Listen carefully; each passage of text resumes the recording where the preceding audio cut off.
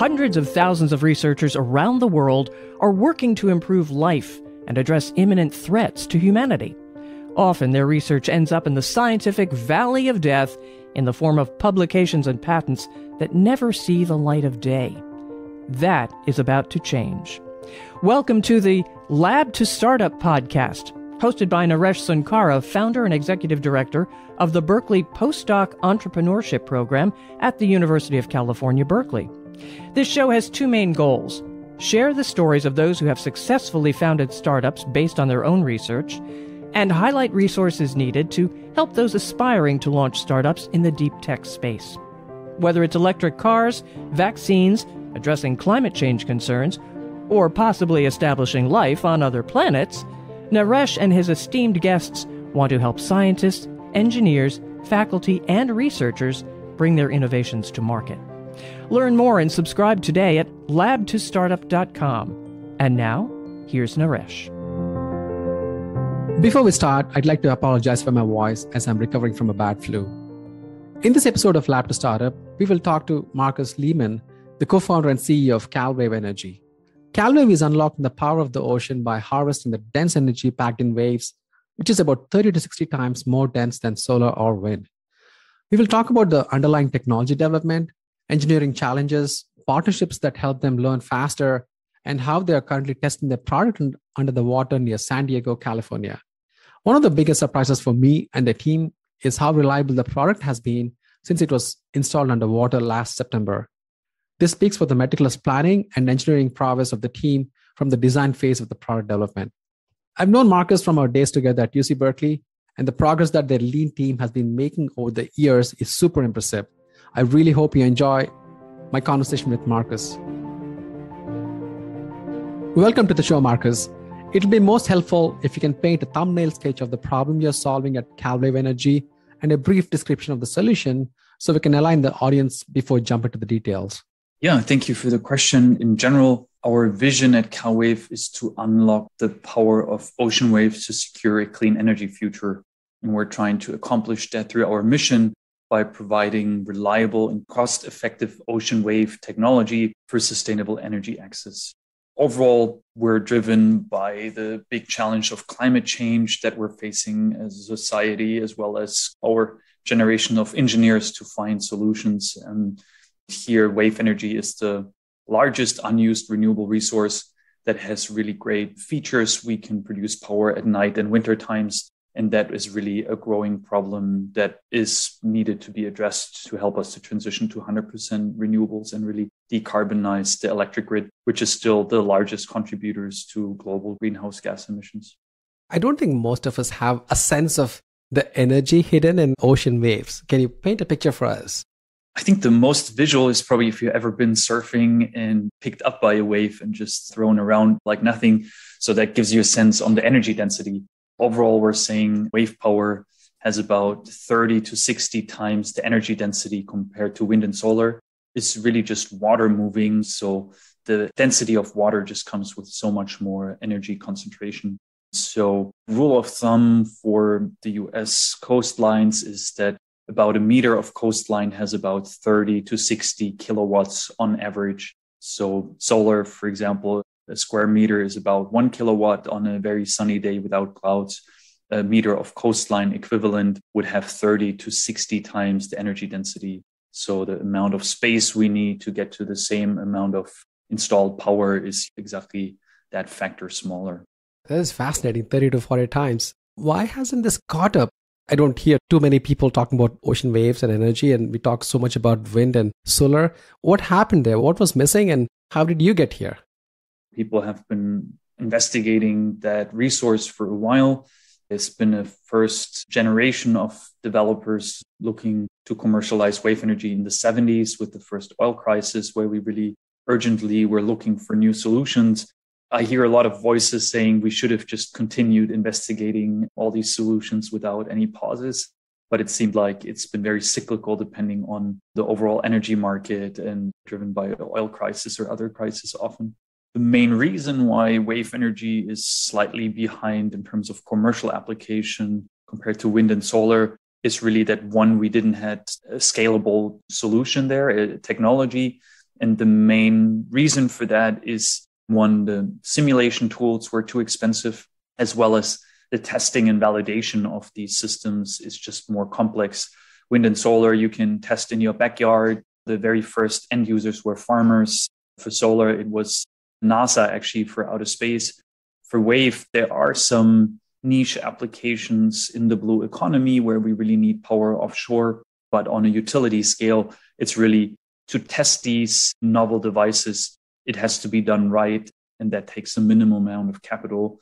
The combination of that minimum amount of capital, the right architecture, and then the right preparation and simulation tools, all these three things we're seeing now are coming together. And that's why we think it's really on the brink of becoming mainstream in the coming years. Let's go down that thread. Let's talk about each of these things. Technology, which is the core of your startup. Can you help us understand the technology behind your startup that made this possible, transforming this wave energy into electricity? What was that breakthrough that helped you form the company? The solution we're currently offering to the market is really the result of several years of iterations and learnings. Our company went through the US Wave Energy Prize, which was a 2-year-long competition with 4 gates and 4 rapid cycles of iteration on that technology. And to give you an idea how it works, it's really as close to an electric car that just sits underwater, and then it's moored to the ocean floor. And so, as you know, an electric car that goes downhill produces electricity by braking. So we're reducing the speed of the car, the kinematics, and that produces power, recharges the onboard batteries. The same power then can be used to accelerate the car. And so in our case, the system is really, as you might remember from your high school physics classes, it's a mass damper model that just sits on a pendulum and it just swings. So we've designed it in a way that it swings as much as possible, driven by the waves. And then similar to an electric car, we take out that energy and produce it into usable electricity. So this is the main functionality, similar to a wind turbine, produce electricity as efficient as you can. The second main functionality from a pure systems engineering point of view for a wind turbine is make it as cheap as possible. So that means the CapEx and the OpEx and the installation. That's really what we've designed for many years now, is to reduce the costs while maintaining this really high performance. And both of these really have to be in balance. It's often called techno-economics. What you want to avoid is to build a Formula One car that has amazing performance, but no one can afford it. And especially for renewable energy, cost is really the second equal important driver that leads to your product being dollar per kilowatt hour. Both of these have an equal ranking in your set of systems requirements from our point of view. And that's really also how we arrived at that cheap of wind power today, is that wind power, next to the most efficient design, it has found ways to mitigate storm loads. That's being accomplished through pitch and yaw control. So the ability of the turbine to actually be shut down or automatically reduce the storm loads. And that's really the critical feature that our technology is capable of. One, we want to interact with the wave as much as possible, but then sometimes when we have storms or these very extreme events, we want the system to be invisible in storms. So that's a contradictory demand on the actual structure itself interacting with the wave. So we have found very effective and unique features to accomplish that. There's so many questions I want to go after. Let's start with the last one. Why would you want to shut down during storms? Because the storms, they happen very infrequent. So just once a year. For an offshore wind turbine or oil platform, they have to be designed for the 50-year storm. That means the biggest storm that happens every 50 years. So if you look at the total revenue potential of a wave site, and then you see how much power could actually be generated from these storms, it's a tiny fraction. It's like below 0.01% because they only happen very infrequent. So it's a very rare events with a lot of energy. So it doesn't make sense to design for them, because to be able to handle these loads, you would need something that's 1,000 times stronger and more expensive. But then they happen so infrequent that they don't really contribute to a lot of energy production. So wind does exactly the same. Rule of thumb is that once the wind speed gets higher than 15 meters per second, the wind turbine shuts off, because that only happens just a couple of minutes per year. So there's not a lot of revenue potential in there.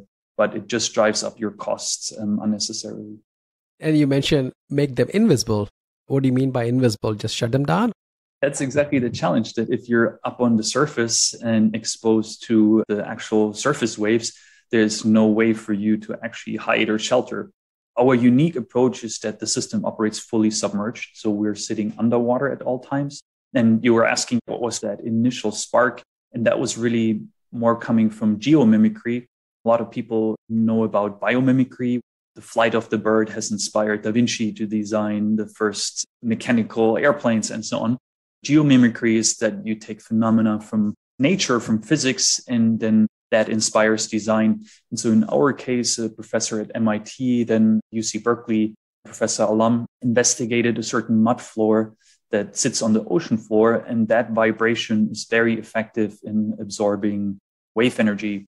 And that was the initial spark that was driving our thinking of not being on the surface, but sitting submerged. And then based on that initial principle, we've done a lot of iterations in the wave tank initially, then also numerically and during the Wave Energy Prize. And then given all these complex requirements from cost to performance to installability, maintainability, permittability, so it has to be easy to be permitted. So all these secondary requirements then really led to the optimized holistic solution we now have arrived at and demonstrating now in the field. So our first open ocean pilot currently, as we speak, is out in the water off the coast in San Diego and sending power back to shore. We mentioned about MIT and UC Berkeley. I see that the initial patents were filed through these two universities. Can you talk about the research that went on at these two places? How long has that been going on and how much research funding went into this and what exactly was being researched? So the very first investigation was Professor Alam's PhD thesis at MIT.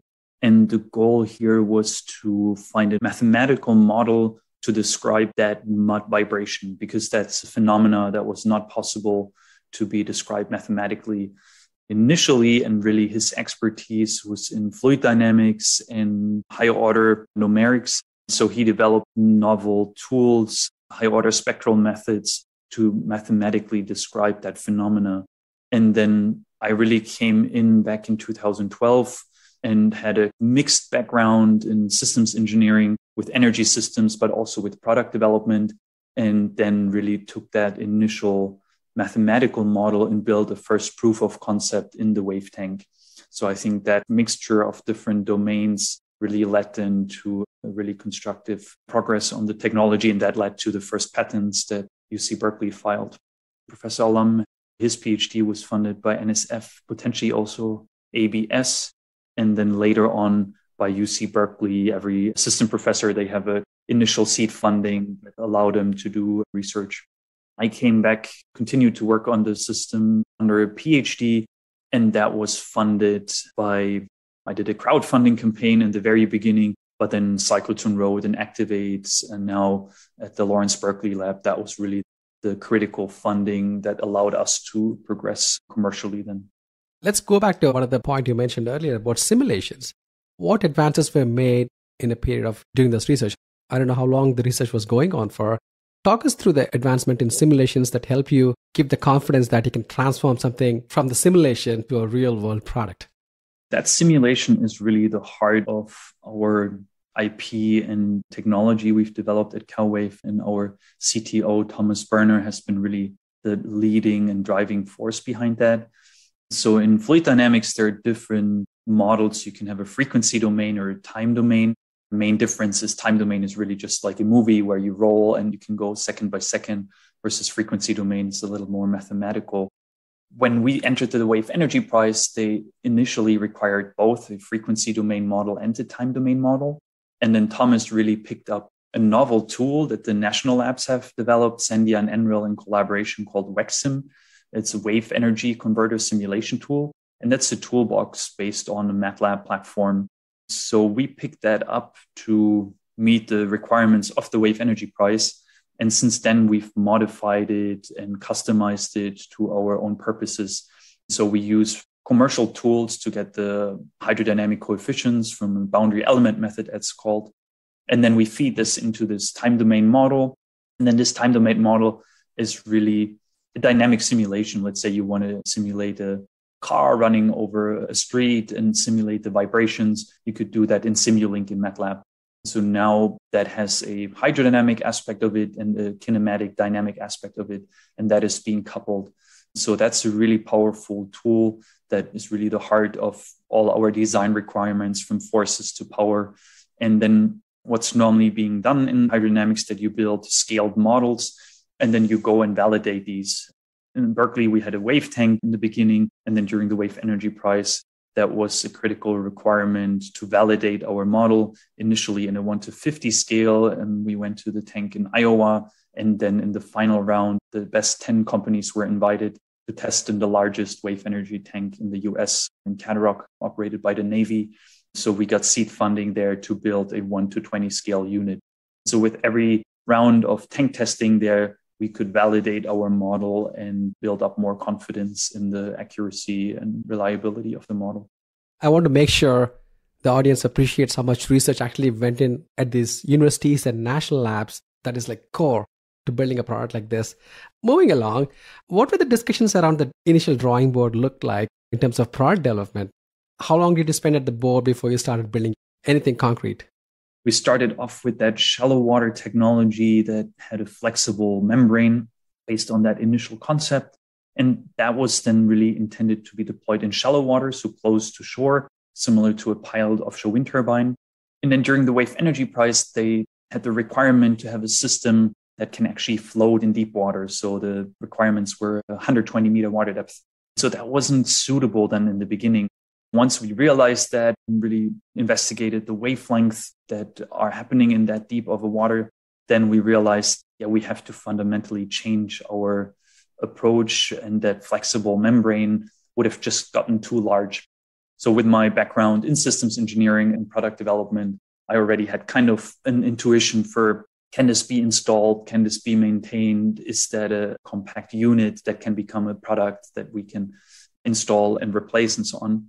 Given these change of requirements, we've done really well. Then in the prize, we took that initial approach and improved it to make it one compact unit. So really similar to a wind turbine, that is just one single concentrated unit that can be deployed and installed like a offshore wind turbine, for example, in deeper water. The main goal for the Wave Energy Prize was really to avoid the pitfall that the previous generations in wave energy have done, to go too big too fast. NASA and DOE, they have that technology readiness level, meaning you have a concept and then there are 9 stages. And then in level 9, you have your system in the warehouse, in the marketplace. So what they've seen is that people had good ideas in wave energy. It looked good in the laboratory. And then they built them too quickly, too big. And then they built multiple of them like farms. And then they try to make the very fundamental learnings on these very big and expensive machines. And the problem that they ran into from a pure R&D management perspective is that once you're at that scale, you cannot go back anymore to do fundamental design changes. You're locked in with your investors, with your utility partners, with your patents and IP and so on. Based on these learnings from what happened there in the second generation of wave developers in the 2000s, that's how they designed the rules for the Wave Energy Prize and intentionally forced us to don't scale up, but do a lot of techno-economic optimization. And they called it TPL, technology performance level. They said, hey, keep it on a low TRL as long as you can. And then once you have built up confidence in your TPL into the cost effectiveness, cost competitiveness, and meeting all these additional requirements, then go ahead and scale up. I started working on the first concepts 2012-13. Then we entered the prize in 14. And that was then the final round of testing was in 16. And then in 2017, we won our first large DOE award to actually build an ocean-going unit. And that then with COVID, we got severely delayed, but that we actually put together the entire unit and put it in the field. That took till last year. Took us intentionally quite some time before we just throw something out in the water and then it doesn't work or we find out the economics don't make sense. So this was really more of a validation for us and not a trial and error, because you cannot do that in the ocean and that size of machines anymore. It was good that the Wave Energy Prize gave you the directions in terms of the requirements that probably helped, and that economic evaluation really helps. I think a lot of startups miss this. Paint us a picture of what that initial design team was like. Who was contributing? Was there an internal team? Was there an external team? How big was the team to help you build something of the scale? By now, I call us the initial team as the special forces as we grow, because back then we were wearing multiple hats and we put in quite some nights and weekends at times, and that really forged the team together.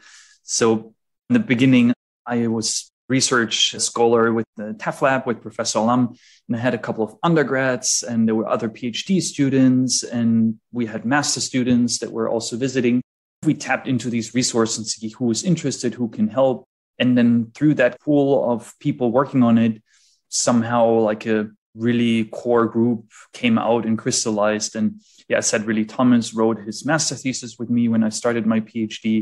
And then he really stood out exceptionally in what he was able to accomplish within 6 months in terms of design and testing there.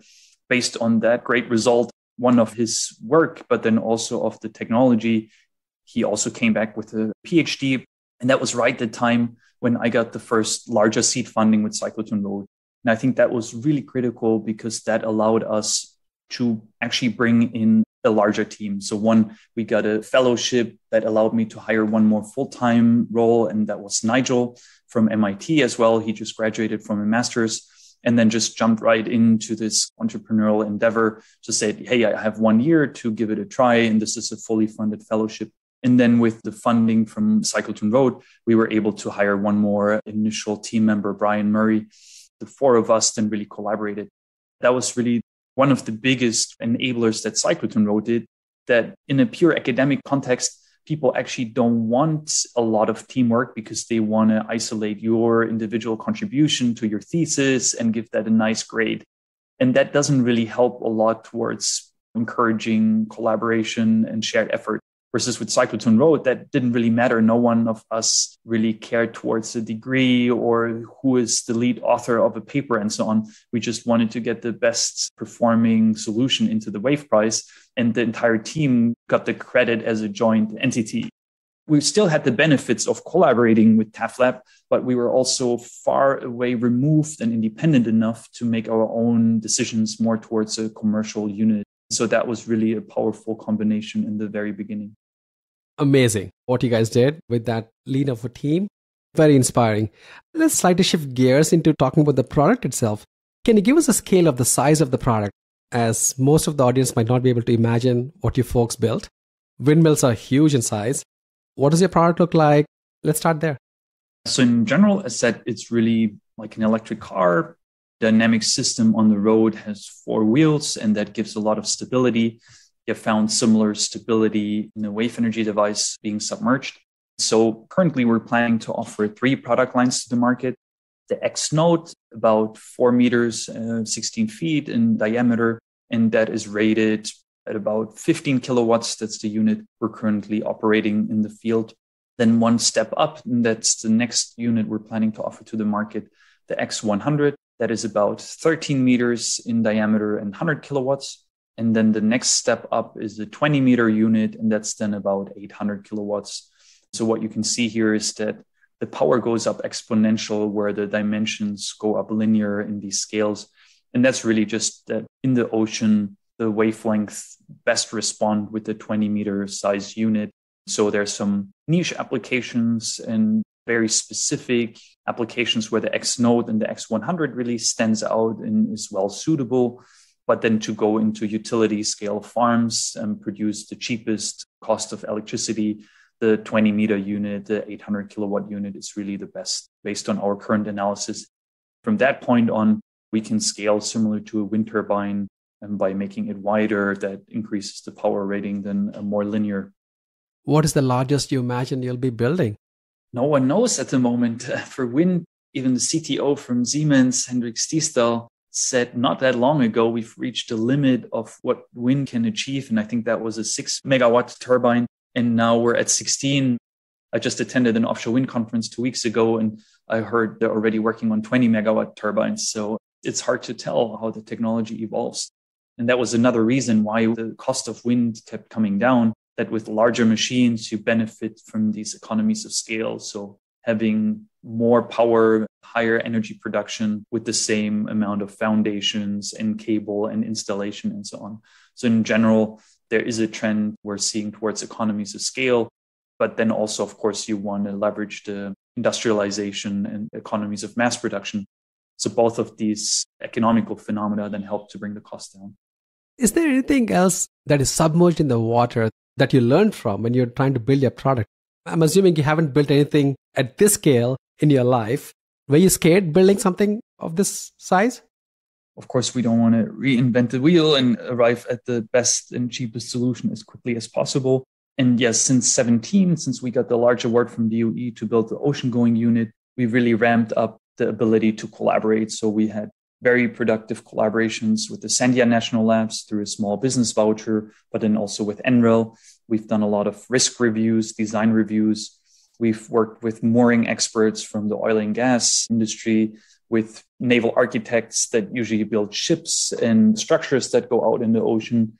So I think there's a whole range of other technologies that have mastered to go out in the ocean and operate there from structural and mooring and safety perspective. So we've transferred as much as what has been done and learned there. And that usually comes back then also to design standards. So DNVGL was actually initially designed for safety of offshore oil and gas operations. And then a lot of these design standards have then been used for offshore wind design and now also being used for marine energy. And NREL has developed some of their own criteria in the marine energy risk framework, and ABS, American Bureau of Shipping. And we recently started a closer collaboration with, they also have their standards for operating vessels offshore. So there's a lot of already existing body of knowledge that we can transfer and apply. You mentioned a couple of times about the market. There's always this discussion about technology evaluation and a market evaluation. How do you define your markets? Us really being a technology discovery, in that sense, there wasn't a clear market pool that said, hey, this is what the market wants, and then we find the best solution product. We knew that there is increasing demand for renewable energy and power, but then exactly what is your product market fit for that specific size of unit? And that is then one level deeper. That took quite some work. So that was also part of Cyclotron Road, where they really helped us to navigate that area. We were part of the Clean Tech to Market by the Haas Business School and went through several business plan competitions as well ourselves. So that really helped. And we've been following what the NSF is also strongly recommending with the I-Core to do a lot of customer discovery, where you go and test the market, you speak with end users without actually showing them a product and try to validate their pain point and make sure that your solution fits on what they need. So for the X node, we found there's a really strong market fit in the offshore IoT space. So our unit is really compact and lightweight. And here we can provide power and data as a service offshore. What we found is that to get higher energy power offshore is very difficult and expensive. So currently that's being done with diesel generators or other fuel cells, for example, that run out of fuel and you have to refuel them, or batteries that run out, or like micro wind and solar. That often is pretty challenging to get to larger power ratings offshore in a smaller unit. Because of the energy density of waves, our X node really stands out, that we can pretty quickly get to about 1 to 5 kilowatt continuous power, where other renewable sources would struggle to get that amount of power with such a small unit. And then for the X100s, the 100 kilowatt unit, we've intentionally designed it to fit well into microgrids, specifically for islands. And here often there are softer criteria the customer are looking for. In our case, the system operates fully submerged. That means we're not causing any visual impact. And they really highly value that, because often these communities, they live off tourism and the landscape they have. So wind and solar is often really hard to be installed due to the visual impact and noise and others. And so our system, being fully submerged, doesn't take up space and doesn't cause any visual impact in these regions. So we can be really close to an end user, pretty much right off the shorelines. And next to that, being submerged, we can dive away from hurricanes and typhoons. So these are some of these softer features that emerged over time that the end user really values. And then for the X800 and utility scale, the main benefits there is that we can produce power where no one else can. So we can co-locate it with an offshore or offshore wind farm. So we can produce at nights and winter times, as well as then winter nights where pretty much wind or solar would not be available. Let's go down that thread of what were your customer discovery meetings like? Who did you identify as customers for your interviews? We had a lot of mentors and advisors. They made sometimes informal recommendations, introductions. And then if you come as a startup, they automatically assume you're trying to sell them something often. So there's a little bit of being intentional about how you approach them and who's approaching them. And what we found to be quite interesting that the Clean Tech to Market team, they presented them as a group of students from the Haas Business School and elsewhere. And people got an email from students, Berkeley domain at Berkeley EDU. And then they're more open to just have an informal chat about the pain points they're solving. And we've defined that pain point and we try to validate that in planned experiments, validating our hypotheses and so on. So having that by a somewhat neutral third party can actually be helpful. And there are firms out there that do that kind of work. You could hire and they do market research for you. But then, of course, as a startup, you're always cash strapped and you're actually going to invest into market research. Most likely, you're going to spend that on other more urgent things. So doing that on a leaner way is really beneficial. To get a product market fit is really hard, especially for deep techs. I ask the founders these questions because it's mostly a technology challenge at this point of your startup than market risk because people know that there's a need for renewable energy. Let's slightly shift gears in talking about the engineering challenges in building your product. Talk about the mechanical, electrical, and robustness to withstand seawater kind of problems. And how do you transfer the electricity that is produced offshore onto the land? If you can talk about the challenges one at a time and how you overcame those, it'll be really helpful because most people don't understand. The first question we often get, hey, what about corrosion and biofouling? Interestingly, looking at the 4 or 5 years we worked on the pilot, that was never really a big issue. We had a naval architect and they just said, hey, use this anti-biofouling coating and this suffocating anode. This is proven technology from oil and gas and offshore wind. We knew that it is a challenge that you have to take care of, but that's as equal a challenge of welding the other steel correctly to standards and meeting the safety requirements for all other parts. So people, they think they have some intuitive sense on what is the biggest challenge, but in reality, then the biggest challenge from an engineering perspective was really, are we designing for the right requirements? Do our simulations scale well? And is the actual controller robust? And there's also transition between a controller for a prototype versus a controller for a wind turbine. And if you look at the downtime for wind turbines, one of the biggest drivers are some stupid software updates on the wrong controller or some outages. So it's really interesting. We've heard some horror stories from other developers that deployed a device and they had a Microsoft software update and then their entire controls got frozen and that actually then ended up breaking something physically.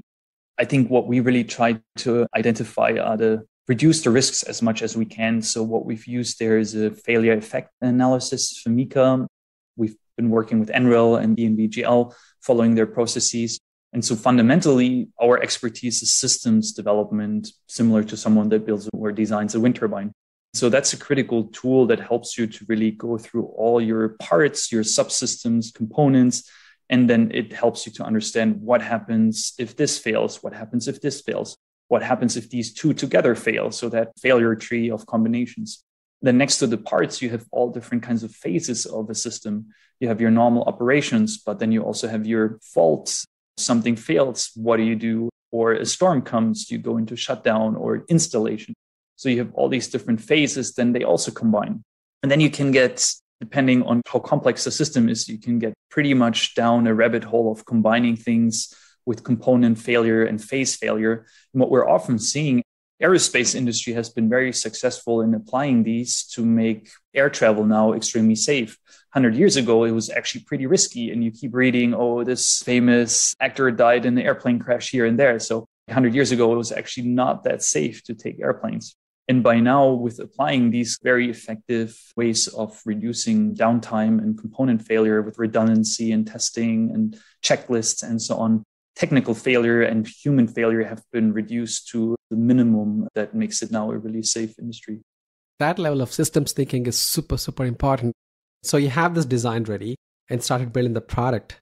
Were there any big surprises after being very careful? Once you start building it, you still stumble on things. Were there big surprises?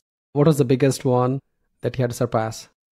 The biggest surprise was that it's that reliable. We had expected a couple of interventions during our first deployment. We have not touched the system since September last year. I always show the video of the system on the surface, and then sometimes I have to remind myself, this was really the last time it was touching air. And since then, we've been submerged operating. We had a couple of software updates and some learnings there on the robustness. We had anticipated and planned a couple of physical interventions where we go out and check something, or we might have to even take it out of the water and do some inspection and other things. But based on the level of sensors we have cameras on board, but also all other moving parts we're able to really measure remotely. And just the cost of sensors and the way we can monitor all different steps in the conversion process of motion to power. We were down in San Diego for a month, and since then we've been up here back in the Bay Area and just keeping an eye on our control panel and reading what's happening with the different subsystems and sometimes taking a look at the video. We must admit the diving team from UC San Diego, we're collaborating with the Scripps Institution of Oceanography. They've really impressed us with the level of comfort they had in actually going and doing some video inspection on the device outside. And that just helped us to have also confidence in the moving parts and the unknowns that we might not see on our internal sensors. Wow, congratulations. I don't hear such stories. Even Steve Jobs stumbles on the stage. But that just shows how much attention you guys pay to the detail and risk aversion of the team. That is phenomenal. There's so much to learn. I think we can just have a talk just on that subject at a different time. Maybe you can talk about ongoing projects. You talked about something going on in San Diego. And before you jump into that, are there optimal locations in the sea that are ideal for your equipment to be placed at? How do you determine that? There is a report from the Department of Energy that assesses the total marine energy available for the US. And the majority of that is actually wave power, because the US has a lot of coastlines, west and east coast. Really the best locations for wave power are the large oceans. So all along the Pacific, that's a really large ocean. Ocean waves are fundamentally generated by friction of wind over the ocean surface, and they can travel for very long distances without any losses. So example, the tsunami in Japan, a wave traveled all the way to Chile without any losses.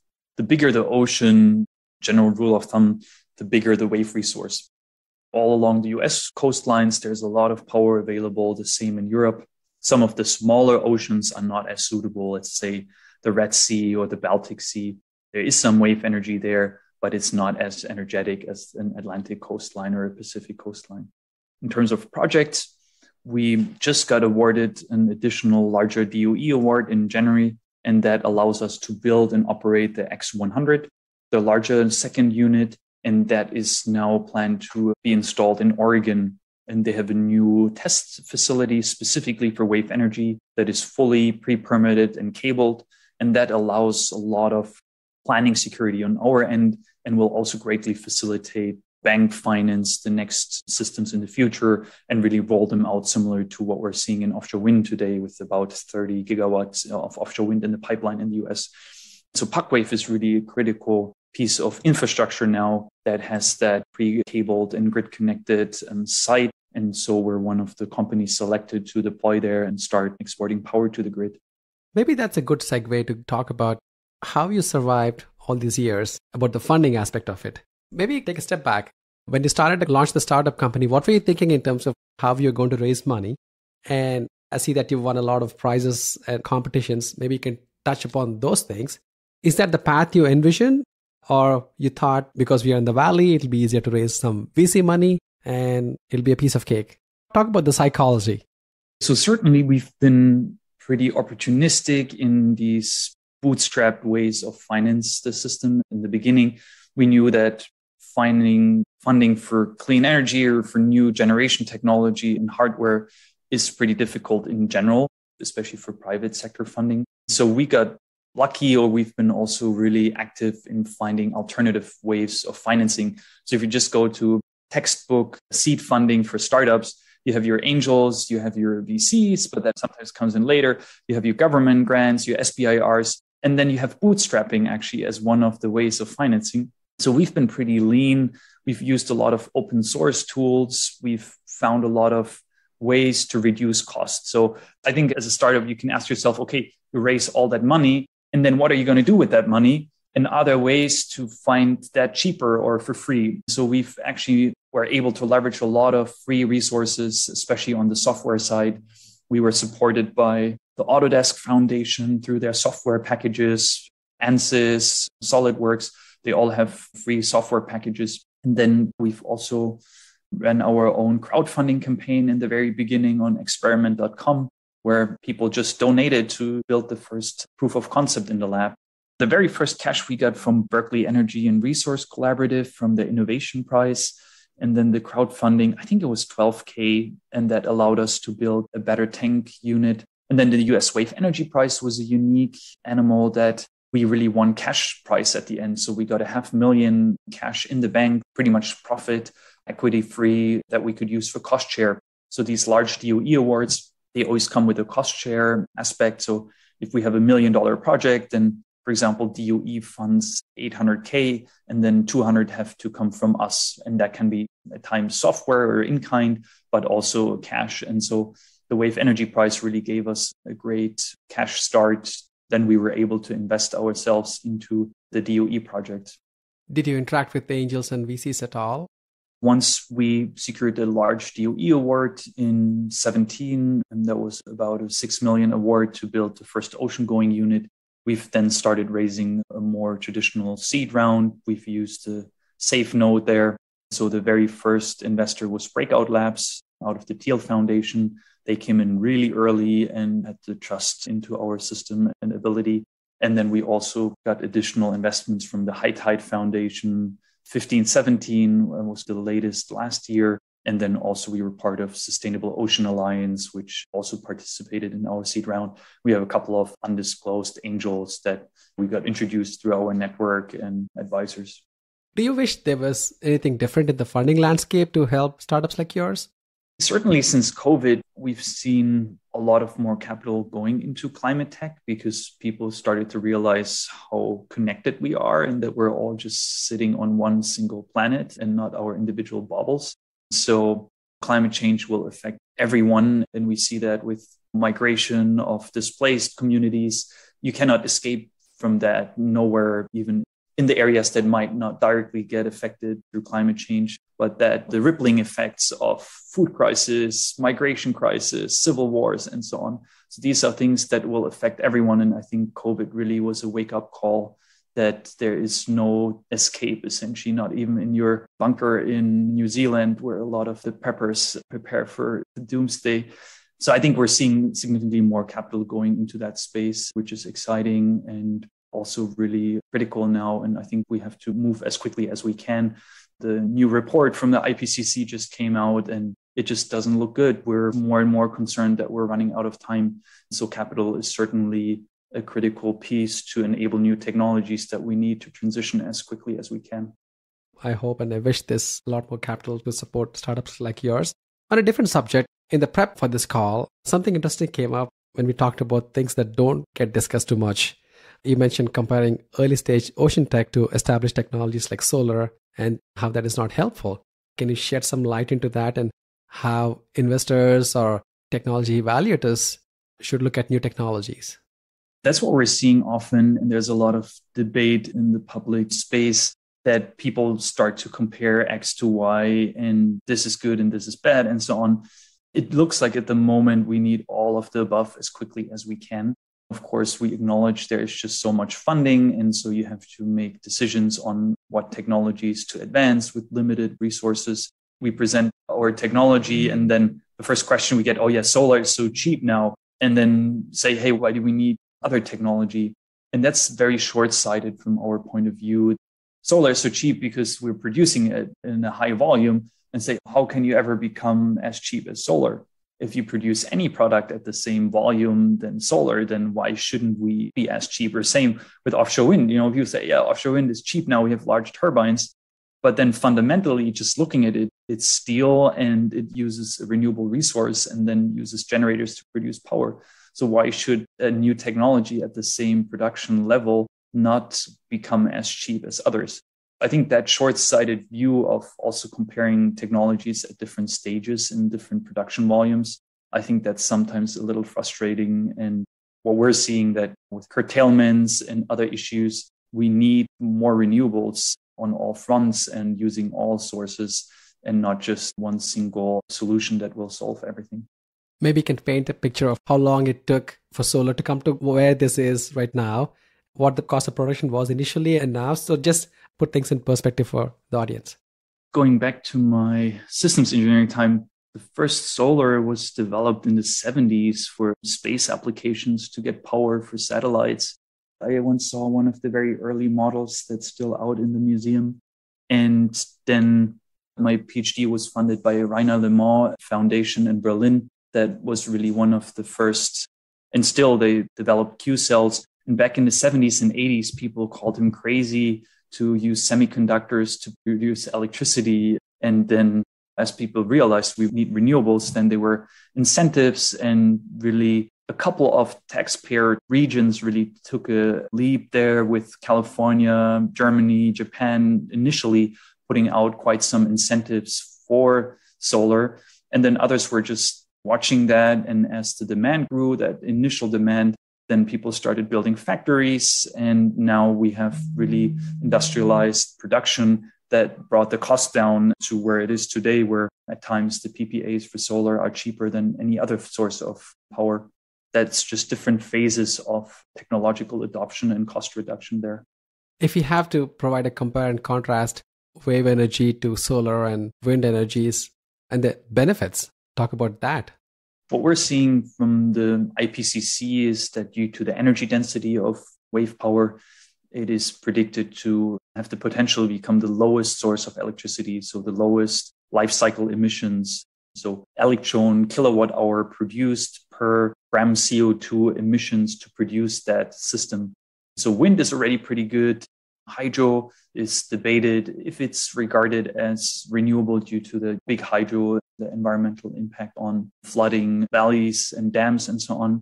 So here, compared to solar, for example, ocean energy has 5 times lower life cycle emissions. So there's a great opportunity there in the long run if we're really going based on pure emissions and energy intensity to build new power plants.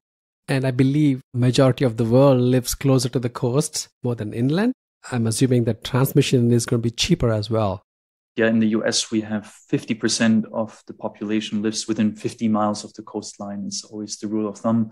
And then we're seeing if we would want to go 100% renewable, as you pointed out, we would need transmission lines from the center of the country all the way to the coastlines versus for offshore wind. And that's the same argument why now offshore wind is marching forward, is that right off the coast where the land might not be used as much as right on the coastline. And the distance of actual transmission lines is significantly shorter than long overland transmission. Wow, 50% of the population lives within 50 miles in the US. I'm assuming it should be the same around the world as well. Speaking of other sources of energy, are there lessons that you learned or mistakes that you avoided from what the others did?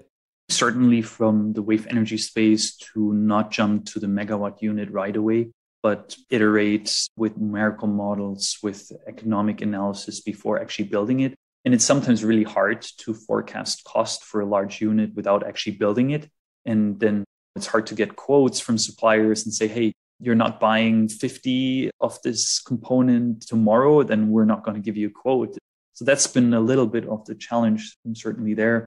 But I think we've benefited on not making that mistake of building really large systems and then not being able to incorporate lessons and changes. There are a lot of nuances in terms of building the team, developing the culture we've developed as Calwave, and then also who to collaborate with at what stages of development. So that was really the core challenge and expertise we've developed to select the right partners, the right engineering firms at the different stages. also funding partners with the DOE, enabling us to find these collaborations, and also continued collaboration with UC Berkeley and the national labs, now with Scripps Institution of Oceanography, that allowed us to deploy our unit there. In general, I guess one lesson learned is that often new technology developers get very easily scared talking to outside people and collaborating because they're worried that their idea is going to get stolen and so on. And it's so hard and complex to develop a new system. Of course, you want to maintain some level of IP, if that is patents or trade secrets. But for us, what really has paid off the collaborative nature. And I think that's coming out of a university aspect where there is a lot of collaboration, publications, and so on. We carried that DNA forward, and we've been extremely collaborative with that industry and the national labs, as said, and others. Also, we've participated in a couple of global joint industry projects where we specifically investigated one subsystem together to share knowledge on that while still everyone being able to preserve their IP and move forward independently. Speaking of competition, are there others in the space that are doing similar work, and how are you better than them? The Wave Energy Prize had 92 different wave teams applying, and we really were able to stand out by best performance. At the end of the competition, we tested a 1-20 scale unit and got the highest performing results with the third-party performance assessment. From our point of view, next to that high performance, it's really critical to be able to shut down the system, so reduce the loads in storm conditions. So we've really developed that unique capability of essentially becoming invisible to storms by being submerged. And we have 3 redundant mechanisms, pitch and yaw control, that operate independent from each other to reduce wave loads on the structure, on the load-bearing parts, the mooring, and so on. I want to definitely touch upon your personal experiences that have helped you launch the startup. It can be your educational background, work experiences, life experiences, or anything else. Did you always have a startup in mind? I grew up in Munich in Germany, and I think that area is not too encouraging for young people to try out new things. I worked at Siemens in the past, in E.ON, where the entire organization is more like a pyramid and very hierarchical and very degree-driven. They always call it the invisible ceiling, where if you don't have a PhD, you don't advance above a certain, or the seniority complex, where just because someone is older, everyone else essentially has to listen, even if they have better answers to some questions. And that's what I really appreciate about the Bay Area in general, is that the general attitude is really more towards finding the best solution, very merit-based and very accessible and not constrained by certain titles. Overall, having that culture and atmosphere really fosters innovation. And personally, we developed Calwave as an independent entity was just the best mechanism to further advance the technology, being just independent, but still being able to collaborate with Berkeley in arm's length, develop our own IP. There are other ways to do that. There's intrapreneurship, where you can develop a new product solution within a large corporation. I always like that quote: every major accomplishment has been done by a small dedicated team, something along these lines. And that team can be in a research organization, in an academic constellation, or in a startup, or in a larger corporation. But I think finding that team that works well together and is complementary, that is really important to have these, because it's really hard to have a single person, just from a personality perspective and background perspective, to cover all these aspects that are critical. But then on the other hand, they found research, any team larger than 7 or 8 people, just the communication and complexity drops, and you have to have departments and so on. So I think there's that sweet spot of really having a fast and well-rounded team that can execute. Talking of teams, how big is your team right now? We are 7 full-time at the moment. The right number. And how do you scale a company like yours? Paint a picture of how the future might look like with your product lines, if everything goes your way. At the moment, we're planning to offer the X node later this year through some private financing that allows us to commercialize and scale the unit. And then the X100, we're planning to demonstrate at Calwave, operate there, and then offer to the market right after in the next couple of years. From that, we can then upscale the 800 and really follow the same approach of demonstrating it at Calwave and exporting power there and get certification. So for us, really the next big milestone is to get these units technically certified that we can access bank financing, and that really allow the rapid adoption and scaling. The ideas were then bankable, the technology was reliable enough, the big pension funds and other asset classes then were able to put money into these 20-year, 30-year timeframe projects. Before we go to my traditional closing questions, do you have any plugins on behalf of Calwave, jobs or fundraising or whatever? We do have an active conversation with investors. So now is a really good time to get in touch with us. And we have several open positions, a senior mechanical engineering position, electrical engineering, and also planning to offer more. So overall, we're planning to grow the team in the coming years with engineering, but then also commercial roles, VP of business development and chief of staff, and a couple of others that should come online soon. So please take a look at our homepage, calwave.energy. We have a newsletter there, and we'll also announce new positions that come out, as well as the current open positions can be found there. We will have a link in the show notes for these things. And now my traditional closing questions to everybody. What are a couple of not so obvious lessons you learned from building Calwave that others might benefit from, or any mistakes that you would like others to avoid? Maybe I'll share some that's unique to our space. Silicon Valley always has that attitude, fail fast and learn fast. But that is only possible if your hardware is cheap enough. And there are hardware applications where it's possible.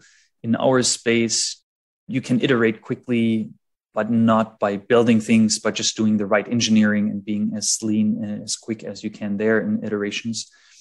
I think that it's often to not take these rules and say this is the only way and applies for everything, but being selective on what tools to be used at what stages and for what product and solution. And that comes from also acknowledging all the work that has been done before.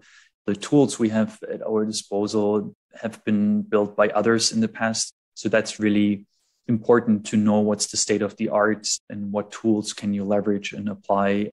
A lot of people say with machine learning now that will unlock a lot of things, or there are always these times in history where complementary things come together and then suddenly that enables a completely new product or industry where someone might not say, hey, we needed specifically this coding to then enable that new type of technology, or refrigerators, for example. And so I think that's important really to keep learning and be aware of the state of the art and tools that can help you to advance the product. Are there one or two people that played a significant role in your startup journey that you'd like to acknowledge? Certainly all the mentors and supporters we had. As mentioned, one of the biggest critical phases for us was really with Cyclotron Road and the Lawrence Berkeley National Lab, that they really took quite a risk and put the first funding. We were in the very first cohort of Cyclotron Road. So them as a national lab being able to take that level of risk was really unique. And then, of course, the team there that mentored us over the years and helped us. And then, of course, the Department of Energy, specifically here, the team we're working with at the Water Power Technology Office, securing that funding from Congress and then really identifying what areas of industry and development is most critical at the moment, and then enabling things like the Wave Energy Prize and then these demonstrations that have been critical for us. So without the Department of Energy, certainly it would have been impossible. Nowhere in the world we would have been able to find that level of funding for that technology at that stage. So I think them taking that risk and also allowing that. People always say the biggest angel investor in the world might actually be the SBIR program in the US. If you sum up the entire volume of investments they're doing from phase 1 to phase 2 and so on, they fund very early things and just say, hey, go and try it. And then Google comes out of it at times. So I think that's also acknowledging that investment is really critical and pays off over time. Indeed. SBIRs are the biggest angel investors, actually. Well, Marcus, thank you so much. It has been fun reconnecting after a long time and learning about your impressive journey, building Calwave Energy. Good luck with all your endeavors. And we need deep tech founders like you to make this world a better place. Thank you so much. Thanks for having us and giving the opportunity to share a little bit of our story, and hope to see you soon in person again as well. Absolutely. Pretty soon. Thank you so much. Bye, Ash. Thank you for listening to this episode of the Lab to Startup podcast. You can find links to the resources and programs mentioned in these episodes, connect with Naresh, or subscribe to this show at labtostartup.com.